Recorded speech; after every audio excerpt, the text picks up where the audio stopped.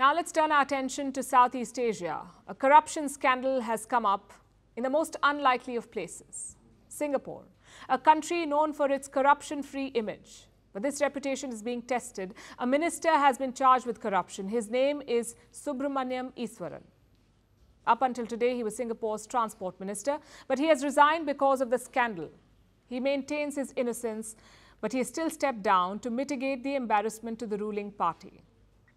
And here's why it's a big deal. Singapore has not seen such a high-profile graft scandal since the 1980s. And the world is watching it closely to see how Singapore's ruling party behaves and whether they can still maintain their integrity after this. Here's our report. A corruption scandal has hit Singapore, something that it takes extremely seriously. The graft case involves this man, Subramaniam Iswaran, or S. Iswaran as he's more commonly known. Up until a few hours ago, he was Singapore's transport minister. He was also serving as the minister in charge of trade relations. But he has stepped down from both positions and resigned as an MP as well, and as a member of the ruling People's Action Party. Iswaran says that he will now focus on clearing his name, but that won't be an easy task. The former minister faces a slew of corruption charges, 27 to be exact.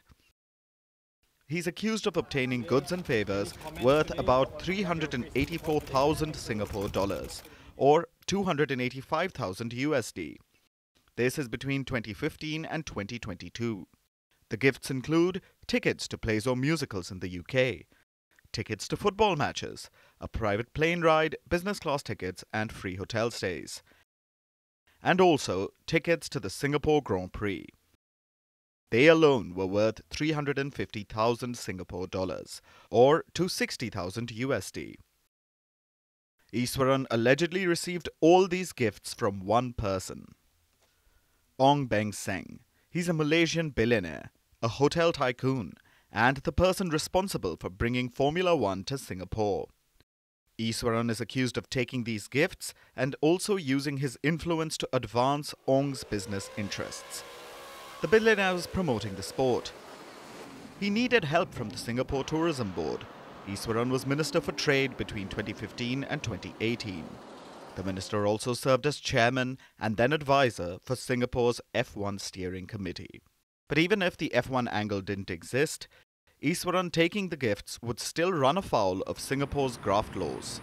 Any civil servant is prohibited from taking gifts worth more than 50 Singapore dollars.